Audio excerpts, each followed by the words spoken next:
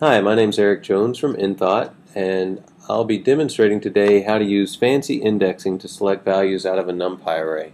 We'll do this in an IPython-PyLab environment which sets up a numerical environment for us. It's available in the Enthought Python distribution. We'll just create an array here with the linspace function with 51 points in it from 0 to 2 pi. So if we look at this, x goes from 0 up to 6.28, just 2 pi. Then I'm going to make it a y array here that's just cosine of x. Now if I plot these versus each other, I'll set the line width equal to 3 here so that we'll get a little bit bigger plot.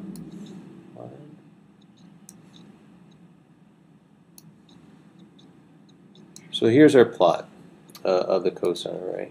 Imagine I want to overlay some dots on top of the values where y is greater than 0. So these values and these values, but not these down here.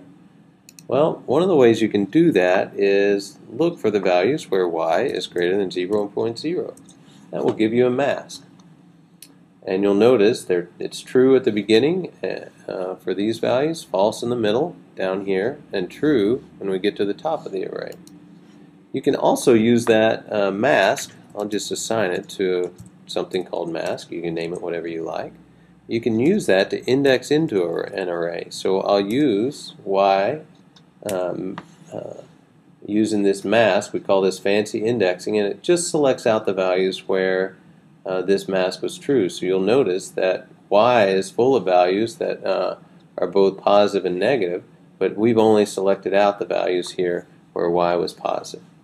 Alright, so if I come in and say plot x versus y, I want to do it with a mask, so we'll just select out the values that match that mask, and then I'm going to use a format where we're going to plot red circles, and then I'm going to set the marker size here equal to 10, and we get these big dots displayed here. And you'll notice it's only for values greater than 0. Now you might want to go one step further and select not just from based on a criterion for y here, where y was greater than 0, but also where, say, x was greater than pi.